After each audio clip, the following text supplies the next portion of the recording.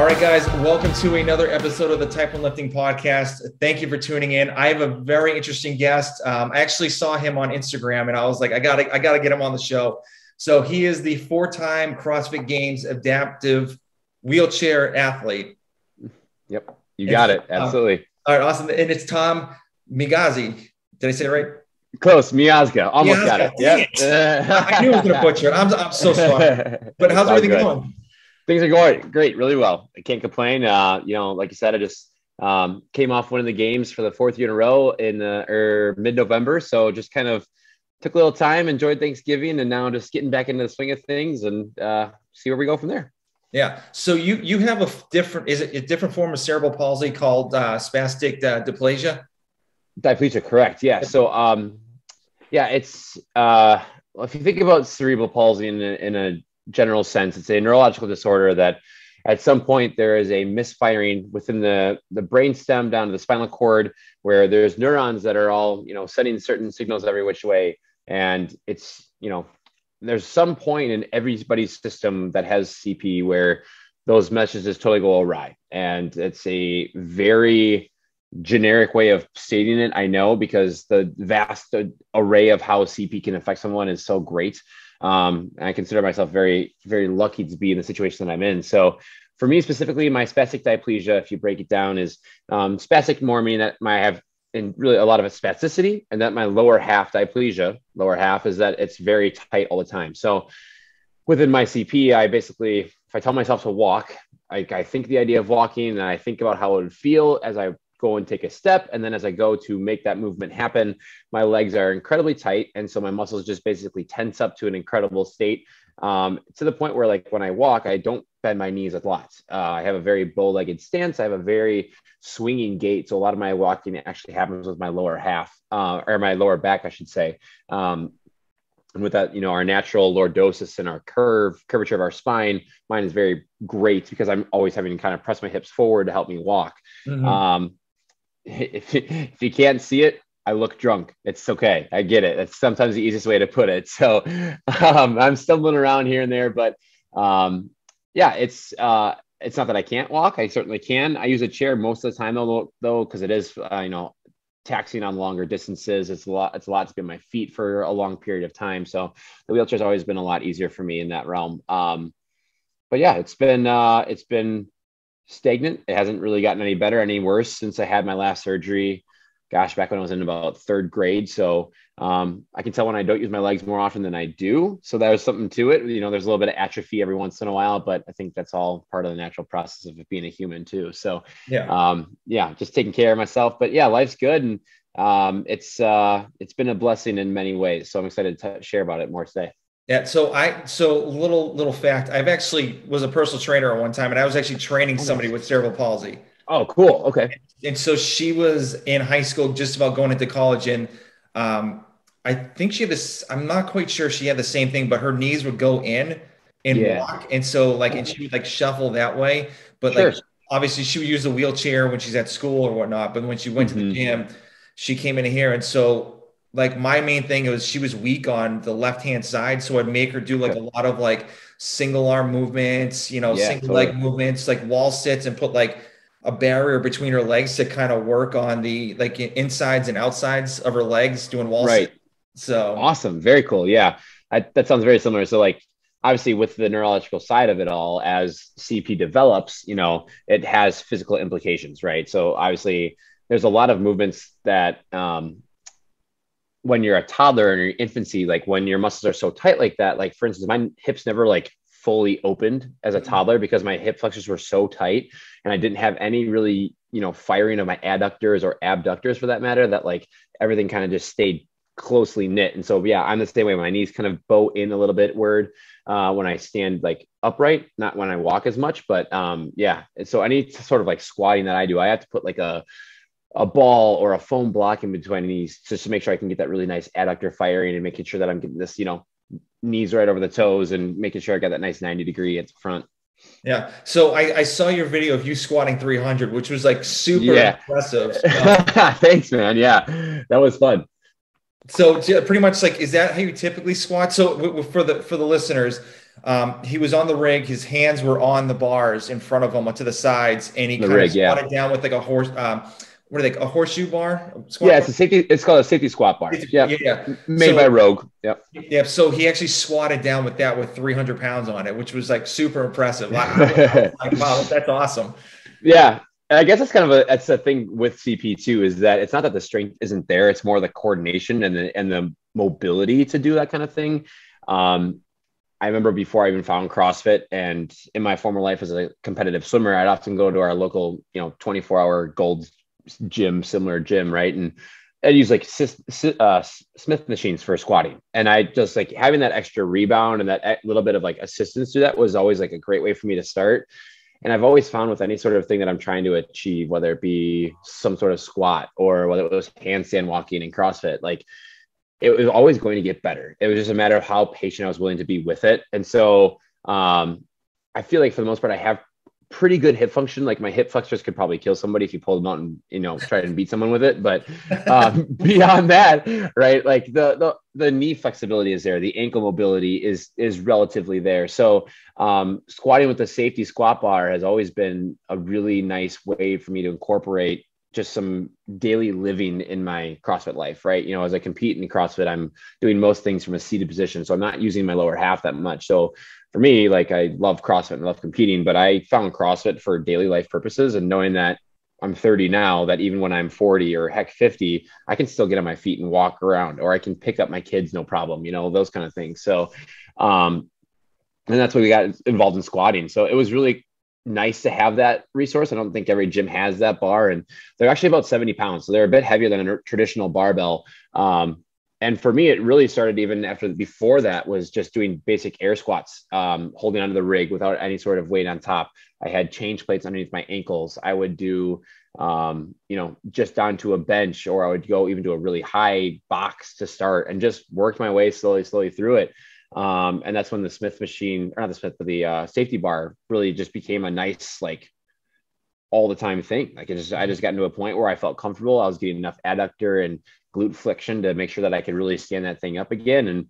And in training in our programming, we had a 10 rep max, like about 6 weeks ago, and I hit 250, and I was like, that doesn't seem normal. I was like, that's pretty cool. And so we had the bittersweet chance to go for a 1 rep last Monday. And so, yeah, like if I can hit 10 at 350 or 250, I can hit 1 at 300. And I hit 280, felt pretty good. I went down for 300 and I sat down for it, and I started to come back up, and I was like, okay, this might be the max right now. But it was definitely really cool just to know like how sore I was the next day. I don't think most people would, you think about a 1 rep and how taxing it can be. But for me, I was like really pumped to know that I was really hitting those muscles and targeting that so well. I know some people ask me like, how much were you really using your arms? And I was like, it looks like I'm tense, like, and I am, because I'm gripping for dear life, not to help pull myself up, but more just to make sure I don't fall backwards. Right. Yeah, I'm just making sure I'm staying upright, and as though, as grounded as I was in my heels, like there's no reason my hips couldn't just pop forward and I lose that bar behind me. So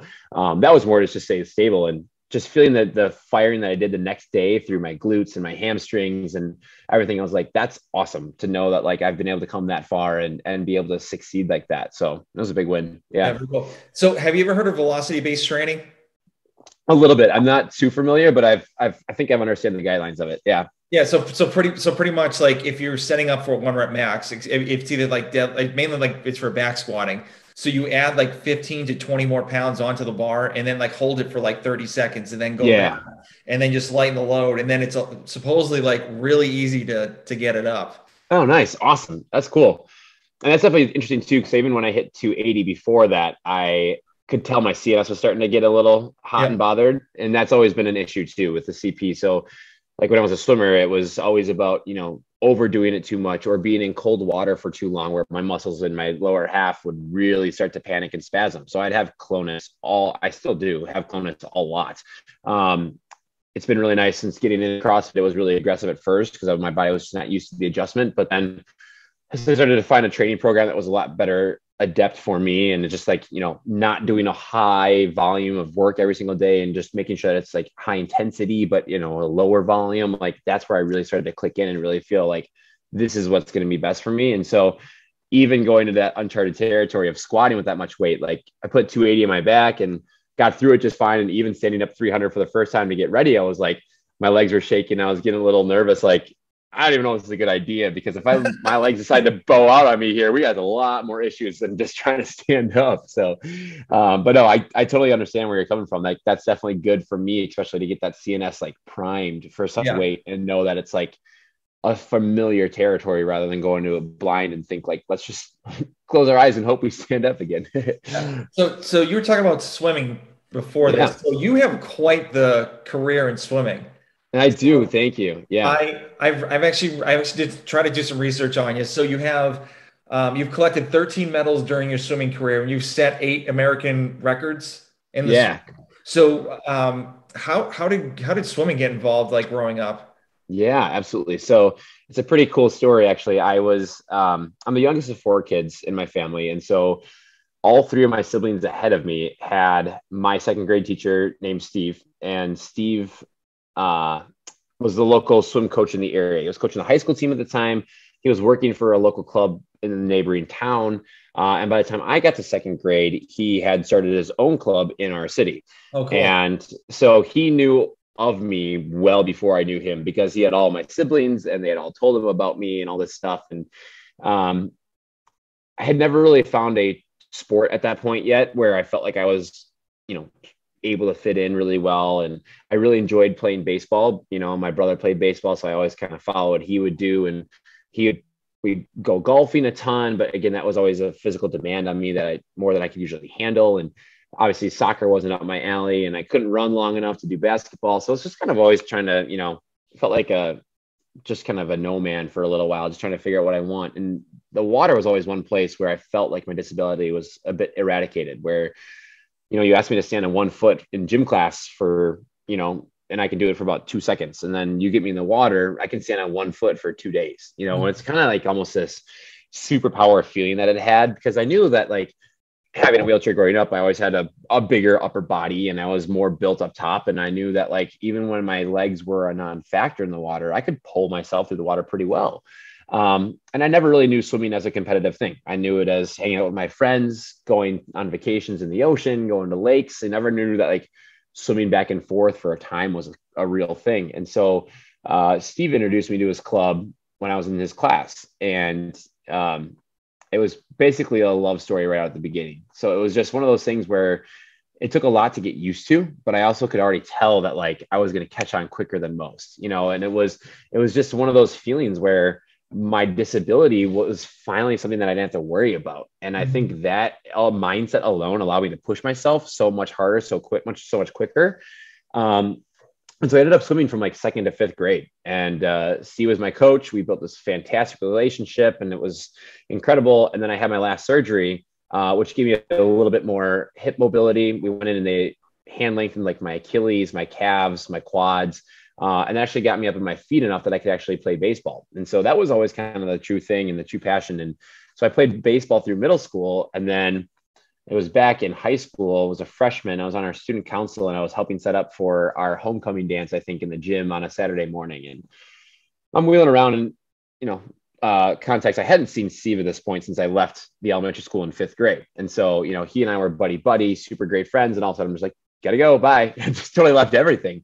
And I'm wheeling around the school that morning, setting up for homecoming, and I wheel past the pool and I just, casual look into the pool and look through the glass doors, and sure enough, there's Steve. And we make this awkward eye contact of like, you left 3 years ago without much of an explanation, and I don't know why. And so it's like, I feel like I kind of need to go talk to you real quick. And so I went in there and we talked away for a good hour and a half. And I remember leaving the pool being like, I think I'm back on the swim team. All right, awesome. And so I went home, told my parents I was interested in swimming for the high school team that's at first freshman year, and ended up getting right back to where I was. It was pretty cool. The cool story about all of it is that one night Steve was at home watching Remember the Titans. And there's a point in the movie where the star linebacker, spoiler alert here, gets T-boned in the car accident and he gets paralyzed waist down. Well, the team goes, they win the championship, and they come visit his buddies, come visit him in his hospital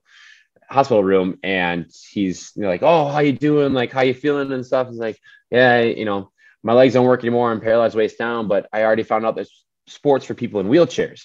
And Steve's literally watching this thinking like, is this a real thing? And goes and Googles it and sure enough finds the Paralympic organization. So the next day he brings in this whole stack of papers. You know, it's like a dictionary size stack of papers about everything in Paralympics and how there's different classifications, and you swim against people that have CP like you, and you can go to all these different level meets. And it was one of those things where what it's always stood out so much about this is that no one ever asked Steve to do this. Right. Mm-hmm. And nobody ever asked him to reach out to the guy in the wheelchair and find a connection and make him feel like he's somebody. It was just something that he always did because he wanted to and knew that there was potential that I hadn't found in myself yet. And that's why we've always bonded for so long. And that he was so incredible and such an incredible figure in my life is that he just saw so much more in myself that I could ever see. Right. And he told me that day when he was talking about the Paralympics, he was like, I've been to every single level of swimming up to the Olympic Games at this point. And if anybody's going to get me there, it's going to be you. And I'm like, I'm crying like, oh, that's so nice of you. And I'm like, sir, yes, sir. At the same time, like, let's go. You know, I'm all fired up. And not 2 months later, we go to our first national meet. I get myself classified and swimming my races pretty well. Ended up doing pretty successfully. And not 3 months later, I'm down in Rio de Janeiro, Brazil, swimming at the Pan Am Games and won 6 medals in 7 events. I was like, all right, I think we found something here. So it just kind of took off from there. It was my junior into senior year summer of high school. So 17 when I ended up qualifying for the Beijing Games in 2008 and swam the 100 back and 400 meter freestyle over there. And got to complete the mission, you know, got to get Steve to the games, and it was awesome. He made the trip all the way over to Beijing with my family, got to watch there, and it was pretty incredible. So ended up swimming all the way until 2015 when I formally hung it up. Long story short, if we had a whole nother day to talk, swimming has been great, but also one of the biggest blessings was my biggest failure in that in 2012, I'm a junior in college. I'm at St. Louis University. I'm swimming for their D1 team and feeling like I'm bigger, faster, stronger, better than ever. And I really was. Like in the world rankings, I was showing that I was improving. And we were both thinking at that point, like, let's get ourselves on the podium. I didn't podium in Beijing. And it was like, you know, you're primed in this 100 backstroke to make a move. And how people qualify for the Paralympic team are very different than the Olympic team. In the Olympic side of things, if you're top 2 in your event, you basically qualify to go. And in the Paralympic swimming world, there are 14 different classifications of disabilities that all kind of swim relative to each other. And so if you do that with every single event for every single class, you're basically taking everybody that shows up to the meet to the games. So it's not very fair. And so everything is based off of world rankings. And so basically whatever your fastest time is when you get to that meet, they re-enter you into the world rankings based on that time. And hope you're high enough, right? So in 2008, we got to take 20 guys to Beijing, but in 2012, we only got to take 13, I believe, or 12. So it was, the number had dwindled quite a bit. We lost a lot of guys to retirement that we hadn't really filled the void. And then we just didn't have as successful of a world championships the year prior to help get more slots. 9 guys had qualified automatically to the team for being top 3 in the world at trials. And then 2 guys after that were 4th in the world. So they automatically qualified next. And so then for the 12th spot, I had finished, I believe it was 6th in the world in the 100 back. Like I won my event at trials and everything, would have made top 8 easily at the games, or, you know, been in a good spot to have at least made it. But myself and another individual were both tied for 6th in the world in our relative events. And then at that point, if there's a tiebreaker, it goes to how far off the 3rd place time in your event you are percent wise. And had I been 1/100th of a second faster, I wouldn't have been sitting at home in August and letting him go to the meet, and I would have been gone instead. So my whole world totally flipped in 1/100th of a second. When people say life can't change on a dime, I'm like, I can prove you wrong, because I had left St. Louis University, took a leave of absence to come home and trade with Steve. I was in the physical therapy program where my whole schedule is basically set for me. And I was at a point where I couldn't take the classes I needed to move on to until that next spring when I had prior left. I left in the fall of 2011. And I'm like, okay, yeah, get through 2012. Like, you got to miss so much of the semester in the fall anyway because of the games. And then you'll go back in the spring of 2013 and pick up where you left off. Like, no big deal. Well, I didn't make it. I didn't have a job. I couldn't go back to SLU or I'd lose my financial tuition or my financial aid by breaking my leave of absence code of conduct. And so I was literally left with nothing. And so I ended up actually transferring to Marquette up here in Milwaukee, where I'm from, and got my elementary ed degree because Steve had actually helped me get a coaching job and the swim side of things. And quite honestly, I didn't really want to swim at that point. So I'm like, let's see if I can find something else about swimming to help me get engaged. And I instantly fell in love with coaching. And I knew, like, this is what I want to be doing. This is where I want to be the rest of my life. And so I built a life around that. So I went to Marquette to get my elementary ed degree. It reignited me enough to get back in the water. And I swam until 2015 when I finished my education degree. And I was all set on going to 2016 and trying to make it back to Rio and have this big redemption song. But I ended up hanging it up at my national meet because I was going into my student teaching semester. And I was, as soon as that was done, it would be then the fall of 2016. And I'm like, into my head, I'm like, who's going to hire a first year's teacher who's got to miss the first month of the school year to go to the, the Paralympic Games? It was kind of a dilemma there where the pragmatics ended up taking over. And I never thought I'd see the day where I'd be so comfortable to stop swimming and like just stop training 12 times a week and going to the weight room and just literally mutilating my body sometimes just in the water. And I just so quick hung it up like it was nothing. And it was a very content moment that I'd never thought I'd experienced as I did. And ever since then, though, it's been fantastic. And that was actually the CrossFit then was because I left the swimming world. I got my first teaching job and I got involved in the classroom. And even a few months in, I was just already thinking like, okay, wow, I'm not going to be able to be in my chair as much as I thought. Like I need to be on my feet a lot more. And swimming was a blessing for my hips, right? And my mobility and my core stability. It was great. And when I hadn't swam for a couple months at that point already, I could already tell like, okay, we're starting to change here. There's some atrophying going on. Like we need to make sure we keep this up. And that's when I found some buddies that had told me about our local CrossFit gym. And I knew nothing more than watching YouTube fail videos and thinking like, this is stupid. Like, why would I go do this? Right. And, but I gave it a chance and, I went in and we were really fortunate that our first location of our gym, we were conjoined with a chiropractic and muscle movement therapy system, physical therapy team. And I went with them first and kind of just talked about what I was looking for, what I'm trying to do in the gym. And they set me up with a trainer who helped me just through basic movements. Like I was talking about earlier, like those toddler developments that my CNS never really let me have. Like we played with those. Like I did squats on my knees, just working on sitting from my heels to sitting upright, and on my knees, or working on glute bridges or just wall sits and basic things like that, just keep my hips going. And we made some big progress really quickly, like more than I ever thought I would have with swimming. So it's pretty cool. And someone said the blessed idea of, hey, why don't we add some pull-ups to this? And I'm like, now we're talking. Like, this is my jam. Like me and pull-ups go way back. So very quickly, I just jumped into my first couple classes with the CrossFit gym and the rest was history. It was like late 2016 that I did that.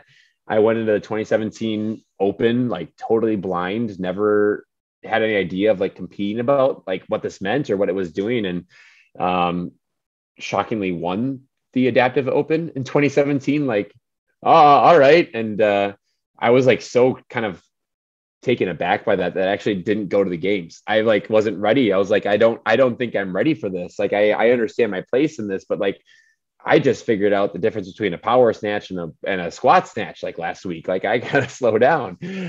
And so it's from there on out, I kind of just have been falling in love with it because I get to train the same way that I do with swimming, where I'm able to push my body beyond limits that I thought existed. And I'm able to learn new things and try new things and just be a part of a community where there's no judgment about who you are or who you're coming in as and what you're trying to achieve. Everybody's there for the same umbrella of health, which is fantastic, and it's just one of those things where I've always seen soreness as a gratification, as like you did good yesterday. Like you made improvements here. If you don't change, you're not getting better. If you're not getting outside of your comfort zone, if you're not getting feeling discomfort, like your body's never going to learn how to adjust to any other stimulus than what you know.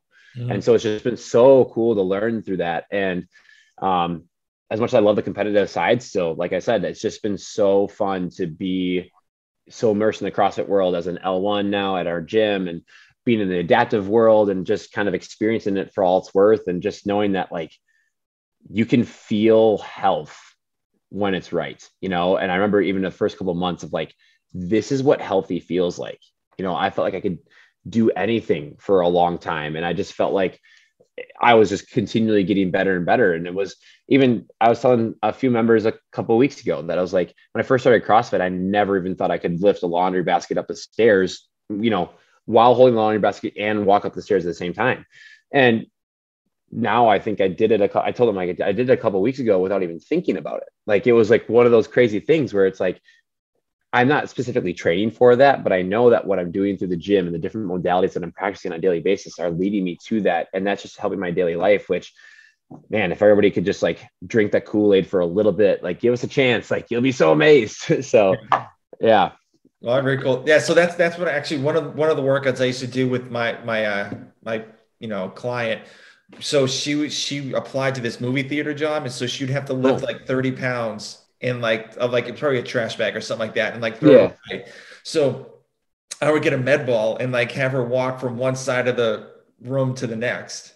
Oh, nice. Yeah. Just to get a gist of like what it is. And like, it would go to like 8 pounds, and we went up to 20, and she did pretty good. But like when we got to 30, that was like a whole, like she just fell right down, or like fell down pretty much. And And so she understands, and like a lot of people get nervous with her when she falls down, but she's like, no, I'm okay. It happens. So yeah.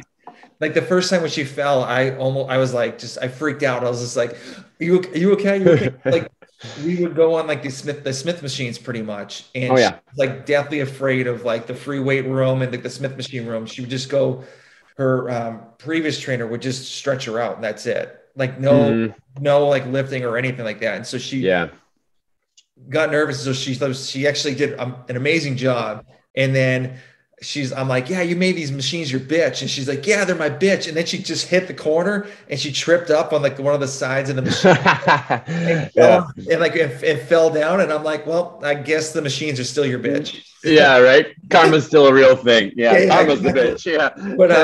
But yeah, like it was interesting because she was my first client that had a disability like that. Yeah. I've had like diabetics, I've had like overweight people, but I've never had like somebody with CP. And just learning about like what she can do, the weights and like what she wants to do and other ways of like training her compared to like other personal trainers, it was awesome. And just seeing her grow and like lifting more weights than she ever thought she could. Yeah, no, that's incredible. And I think that's often a lot of the issues that I think a lot of disabled individuals have about really expressing themselves and what they're capable of, because I think unfortunately society still looks at anybody with a disability as like they need help, right? Mm-hmm. And like we have to help them all the time, when in reality it's like everything I do, I always go with the mindset of like, what happens if I have to do this alone? Like, what am I going to do if nobody's around to help me? Like, how am I going to figure this out? And now I'm stubborn to a fault, because like that's how I live my whole entire life, and I don't ever let anybody help me. But yeah, I totally get that, where it's like, if you take the time to understand what somebody's trying to achieve, with a disability, like there's obviously going to be hindrances and there's going to be fears, but there's also going to be goals, and there's going to be opportunities, and there's going to be a level of commitment and dedication that you will have never experienced. Because, not to pity or play the fiddle like here, but like there's a lot of things about life that are a lot harder that most people don't have, like ever even have to think about, like going upstairs is still a chore. Like it's still something I got to watch my feet and make sure I don't trip myself up. And I'm seeing people run up all past me, like no big deal. So yeah, there are things that slow us down, but I think if you're taking the time to have a communication with somebody with a disability, and you're willing to learn about what they're trying to achieve, what they're afraid of, what they're willing to work for, that makes the whole conversation so much easier. And then that's when the progress really starts to happen. Yeah, very cool. So, do you follow like the local gyms program, or do you have like another company that actually does your programming? Yeah, so I've kind of when I first started initially, I was just doing what our gym was doing, and then my trainers that I was working with specifically would help kind of adapt and modify workouts as needed. As I got more into it, I followed a more satellite universal program called CompTrain, which was really great. I loved it. I think I got to a point where I was like, okay, I can be really serious about this now, and I can really start to elevate my game. Um, I was with them for quite a while. They were a great program, but that's when I really started to realize that they were too much volume for what I was trying to achieve. Yeah. And it was one of those things too, where I felt guilty if I wouldn't do all of it, but I also knew that doing all of it was not good for me. Yeah. And so it was a hard burden that I tried to, try and balance once in a while. And so then I started working after I went to my first games appearance in 2018. One of my fellow competitors now turned like our head judge and kind of spearheads a lot of our Wheel Wad events, Kevin Ogar. He's been training me through his programming for the last couple of years. It was really great. Like I said, it was earlier, it's a much less volume, but higher intensity, more strength focus. Cause that's always been one area I'd like to increase. Like swimming is giving me that cardiovascular background and that endurance background. Right. So it's more the strength piece that we tried to build on and stuff. And so that was really great. And I worked really well with Kevin. Him and I got along really well. And we've just recently had a couple of buddies from the gym now that are looking to get more serious and try and make it onto a more games level athlete stance. And so we've been training together for a few months now, following a program called Training Think Tank. Mm-hmm. And they've been really cool in that, like, they don't try and do all the glitzy and glamoury stuff and make things really special and unique. Like, it's just like raw work of like, there's a 5-minute AMRAP, go as hard as you can for 5 minutes on these simple basic movements. And I really appreciate that because one, it's easy for me to adapt to what I need to do, but most of the time I can do it straight up. And that's been really nice and really rewarding in that regard. So I still follow Kevin's strength programming. I still use him for a lot of those resources, but it's just really nice to have somebody in the gym to like train with and train next to. I think this was eating at me in the last year or so, especially during COVID time, was just training my own programming by myself. Like, I know it was very streamlined for me and that was great. It just got hard to just do it all by myself all the time. So it's been nice to have some teammates and push each other in that regard. So yeah, it's been a good ride. I'm enjoying it. Yeah, training alone is hard. I've been doing it for like 4 years. Oh yeah, so, dude, it's a burden. Yeah. Yeah, and it's like you want to push yourself, and I try to like go as hard as I can, but then it's just like, okay, like I'm gonna take a step back from the bar and take like a longer break, and then I'm like, yeah, no, don't be an idiot, just go. So. I know it's always one of those things too, and we've unfortunately lost a lot of in-person competitions with COVID and everything like that. So a lot of what we've done in the last 18 months up until prior to the games this past month has been virtual, right? And everything's at home at your own gyms. You're submitting videos and submitting scores. And even then, like, yeah, you have a little bit more adrenaline, but you don't have quite that adrenaline that you get when you're live and somebody that you're trying to beat is right next to you and you can hear them. And it was amazing. Like, what an eye-opening experience it was, like, to think like, I can go this much harder. Like, I didn't realize that, like, at the games last month, like, I didn't think I would be able to move as fast and as well as I did, just knowing that like I hadn't been able to reach that potential by myself for so long, in training by myself. So yeah. I definitely understand that struggle. Now, when you typically train, do you have like someone with you to help out with like setup or anything like that? Or is it just like all you?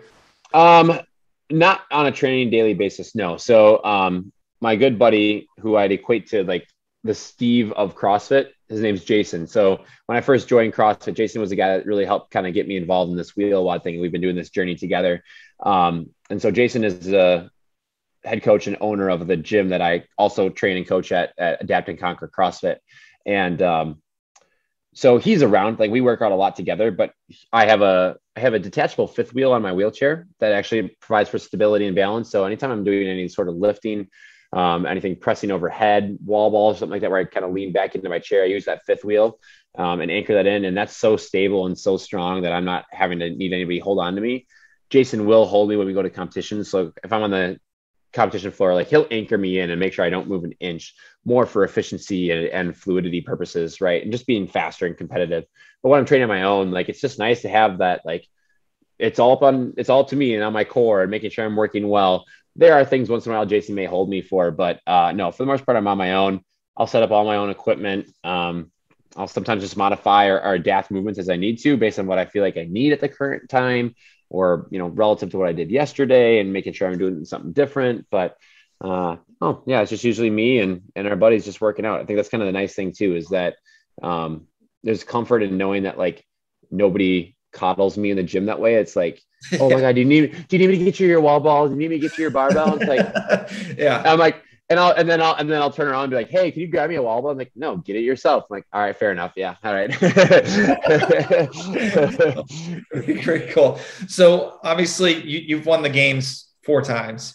Yeah. And so when I know you talked about at 17, you actually won the Open. So when did you want to like turn the page and say like, okay, let's do something about this and actually make it to the games? Yeah. It would have been what would have been day one of the CrossFit Games in 2017 when I didn't go, because I regretted it like instantly. I was like, oh, like I could have done this. I should have been ready for this. And so, yeah, that moment right at then on was like one of the eye-opening moments of like, there's potential here and we can do this, and like, let's go for it. So, and then it was 2018 that I went to Wadapalooza for the first time, which is a competition down in Miami, in January. And that was awesome. I had a blast there.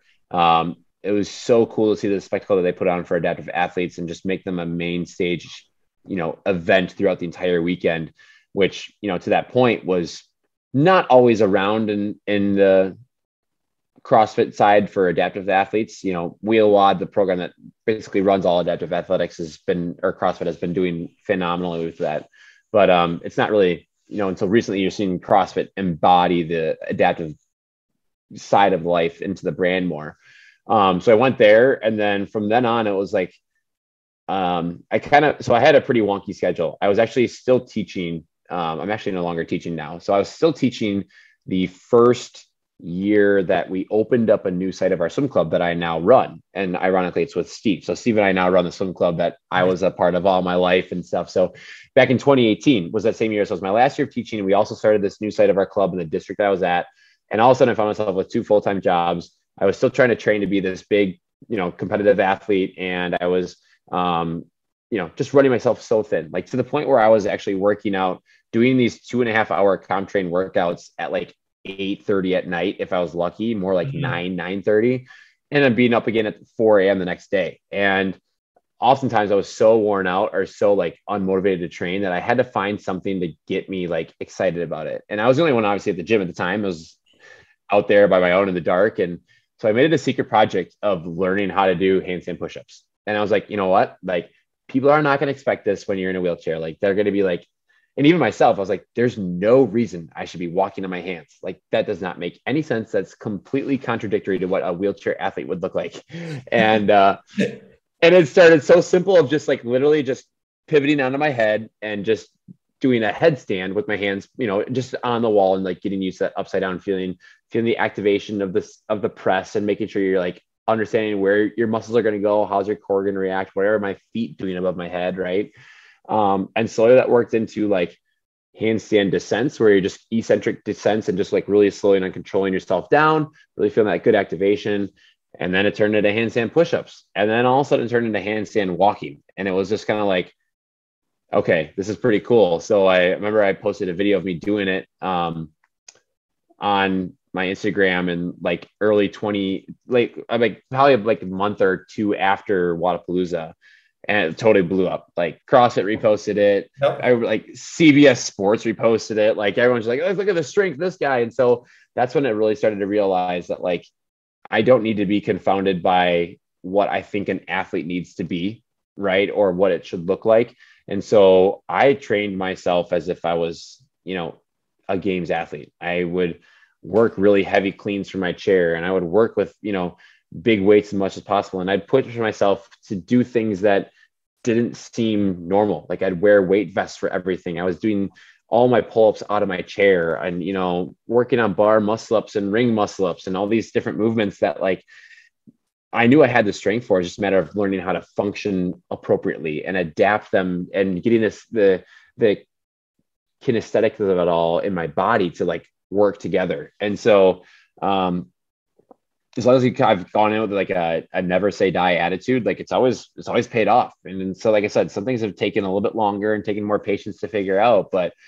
no, I'm at a point right now where I feel like I have every single tool I need in my toolkit for CrossFit to be successful, which has just been so cool. And so it's been really fun in that regard to see that pay off on the competitive side, but also just help kind of be a guidance in like, here's what you can do as a seated athlete, you know, and here's how you can adapt workouts and adapt movements. And I know I fall into the trap of, you know, looking good for society and only posting the fun things on Instagram, that not the daily life stuff. Right. And it's, even then I still try and post some stuff where it, you know, like, here's as easy as getting in and out of the chair. Like, here's as easy as like, yes, you don't have to be disabled or paralyzed to still use a wheelchair. And like, my legs still can function and I can go upstairs, and all those different little things have been really cool. And just the amount of people that have reached out asking questions about how to make things work, or, you know, the ones that really get me are the parents like, oh my God, my 7-year-old son is CP and I showed him your video and he's just so motivated. And I'm like, that's the stuff that I love, not because like they're trying to be a games athlete, but like they're seeing somebody that has shown that like it's possible, you know, and to be that person for somebody is like, it's so surreal, because that was Steve for me. Right. Growing up, he was that person that showed me that I could achieve more than I thought. And to be in that other side of it now and have this chance to show reciprocity and give back what was given to me, like, that's how I live my whole life. Right. It's just like, I have been blessed with an incredible support system and people in my life that have shown me that my disability doesn't need to hinder me from achieving what I want to achieve, you know. And it's just so cool now to be a full-time swim coach and a full-time CrossFit coach, and just giving that opportunity back in the same way that it was given to me. And it's been awesome. It's been incredible. And I'm just so humbled. Like, every time I think about this and have conversations like this, it's like, I have to pinch myself, because I'm like, it's so easy to get lost in the daily hustle of it all, that it's like, look how cool your job is, you know, like, look at it, that you get to do what you want to do and enjoy it and make a living off of it. And, you know, like, you know, cheers to you, right? It's awesome. Yeah, that's pretty much like why I started type 1 lifting. Like I told before, like, you know, do you have some diabetics that, you know, or anybody with a disability, you know, they're all like, woe is me, you know, I'm like, you know, handicapped with this like certain disease. And it's like, no, I mean, you can still do amazing things with a disability or a disease. Just like, look at all these people and exhibit A, like your ring muscle ups are probably better than mine. So, but yeah, and like, it's impressive that what you're doing, and it's awesome. And it's also like pretty cool that you're getting, you know, people on your DMs being like, hey, you know, this is awesome what you're doing. Cause I get, like, I'm not trying to toot my own horn, but it's just like, no, please do. Yeah. I get the same thing too. Like I get parents like, oh, you know, my son's a diabetic or my daughter's a diabetic, you know, and I just show you your videos or just like your podcast or whatnot. And like, and, you know, just, you know, say, hey, you can do these amazing things. Just, you know, absolutely put your heart into it, and then like, just try it out. If it doesn't work, it doesn't work. But then like, at least you tried it, instead of just like, be like, oh, you know, I can't do that. And just, right. And that's, I think it's just so cool to have that perspective and have that opportunity. And at the same time, it's very different. You know, I was forced to grow up really young, right? I was forced to be mature and have to look at life a lot differently. And, you know, like, just having to go through surgeries as a young kid and not be able to do all the things that my friends are doing at recess. Like, it was different. And it just asked me to look at life in a different lens and say, what really is success? You know, is it plaques? Is it medals? Is it trophies? Is it beating other people? I'm like, no, it's just about learning about what your abilities are right now and learning how to progress them to something that's better than they were before. And I told my kids, I was a 6th grade math teacher. And so I told them all the time with fractions or decimals or things they didn't like doing. I'm like, there are multiple ways to do this and still get the right answer. It doesn't matter how you go with that approach, as long as you're giving yourself to that approach and learning what you're learning about, or taking that to heart and saying, like, this is what works best for me. Like, I'm better when I do it this way. And we got the same answer, even though you do it a different way. And that's how it is with life. I have to take an elevator. Sorry, I'll meet you up there when I get up there. I'm going to be a little bit behind, but I'll catch up. Like, I mean, that's simple, but it's one of those things, you know, oftentimes as a disabled individual, like, those thoughts go through your head of like, oh my God, I'm holding everybody up, or I'm making them wait forever because I have to go this different route. But it's like, what choice do I have? I'm not going to make a big scene by hoisting my chair up and walking up the stairs, which is probably slower than an elevator. Like, it's, you know, it's just the fact of life is that we're all uniquely ourselves, but we all share an embodied characteristic that success is just an internal ability to believe that you're capable of something that you may not see right now. Yeah. Completely agree. And most of the people like understand that, like, okay, he's taking the elevator. It's going to be a little bit slower or whatever, you know, at least he's going to come up there anyway. Yeah, exactly. Yeah. Very cool. So has CrossFit ever like reached out to you about like, you know, being an adaptive athlete and how, you know, you or like your 2 cents can make the adaptive athletes like, you know, events better? Not CrossFit specifically, I wouldn't say so. You know, I've been very fortunate to be around some people that have had a lot of involvement in CrossFit. And Kevin that I mentioned earlier, Kevin Elgar himself, he works directly through CrossFit. So he is a part of the organization. He is somebody that actually goes around and he's a seminar staff member. So he goes and certifies people to get their, he coaches on how to get their certification. So he gets you your L1 certification, your level 2 certification, and even higher. So Kevin actually had an accident back in 2007, a ricochet barbell accident. So he oversnatched, and as the bar fell behind him, he fell backwards. And as the bar came up, it collapsed on him and severed his spine. And so he's paralyzed waist down. Was that like a viral video that popped up like a while back? It probably was. Yeah. Was he wearing like, I don't know. I mean, the one I saw, he was like wearing a blue shirt or something like that. And probably. Yeah, I think so. So, yeah. Yep. So that's Kevin. Yeah. And so Kevin was at that time, he was even like a high regionals, ready to make the games athlete, you know, incredibly strong, still is incredibly strong, but yeah, it totally flipped his life upside down. But he had been known in the CrossFit world for a very long time, and CrossFit was very quick to help him in his recovery and in his process. And, in the end, he knew he wanted to give back. And so he got involved in the seminar side of CrossFit. And then they really used him as a resource as far as getting the adaptive world incorporated. And so along with him, and then Chris Stoutenberg, who is a former Canadian wheelchair basketball player, Paralympic Games MVP, four-time gold medalist. They together have been working tirelessly to help CrossFit be more inclusive to every, you know, ability out there. So Chris himself started the Wheel WOD organization, which is the adaptive Wheel WOD, or the CrossFit Games and everything, the CrossFit that you see. And so, you know, those two guys alone have really spearheaded everything. I've been fortunate enough to have some conversations with some people, but, you know, I think my civic duty is more just continuing to promote that it's out there, that's available, showing my abilities out there, and just, you know, being another example of what CrossFit can embody for anybody, really. Yeah. So yeah. Would you consider yourself the GOAT for the wheelchair athletes for the CrossFit Games? You can't ask me to toot my own horn like that. That's so aggressive.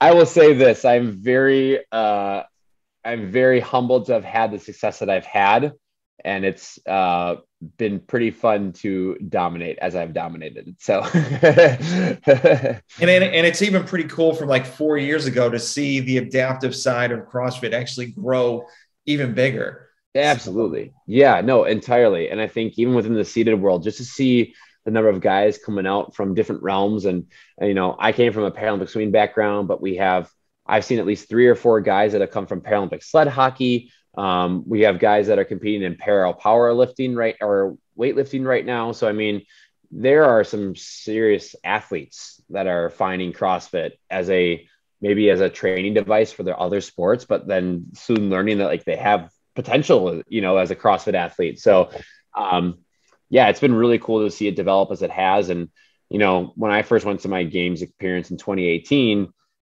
it was cool because I never experienced it before, but then you've got adaptive athletes now competing in Madison on a yearly basis. And I know not everybody's excited about it, and I'm personally not myself either, but, you know, they've gotten all 8 disability classes of adaptive athletes, you know, involved in CrossFit in some fashion. We were hoping that more of us would have been involved in Madison next year at the actual physical games, but they did incorporate us in a semifinal this year. So post open, there's more than there was last year. And just being in Paralympic swimming for so long, and being in a like very sport, disability specific sport where you had to be a certain disability and have a certain, you know, modality in the water, like CrossFit is so cool because it doesn't play to just one person or one specific kind of person. You know, it's open to anybody and everybody, and it's literally for anybody in the world. And to see them embody that adaptive side as quickly and progressively as they have, like, I know not everybody's happy about it, but like being on the other side and seeing how slowly it hasn't happened in Paralympics, and like how like long it's taken for us to get US recognition on the Paralympic side of just the actual games. Like, it's amazing to see how fast CrossFit is starting to embody adaptive athletes. Like, that's out of this world. So yeah, I could be bitter about it, but I know there's bigger and better things yet to come. So it's just, you know, keep doing our job until then. Yeah, pretty much. You got a couple more years to, like, you know, just be the champ again, and then That's right. That's right. I don't know. These old bones are getting old. That's all I'm saying. Dude, I don't want to hear that. I'm 42, man. So I don't want to hear that. Very cool. So we're getting close to the end. So Sure. are you planning to do Wadapalooza this year at all? Or Yeah. Yep. I'm heading down next month. Yeah, looking forward to it. So I think we're almost exactly a month out. Very cool. So what are your, obviously it's going to be 2022 in a couple of weeks, but like, what are your main goals in, you know, 2022? Good question. As you've kind of mentioned a little bit already, I mean, I love the coaching side of it. I really enjoy that. And I would really love to get myself more involved with the Adaptive Training Academy. So they are like Kevin and Stouty and Alex Zirkenbach, who basically started that CrossFit certification for adaptive training for CrossFit.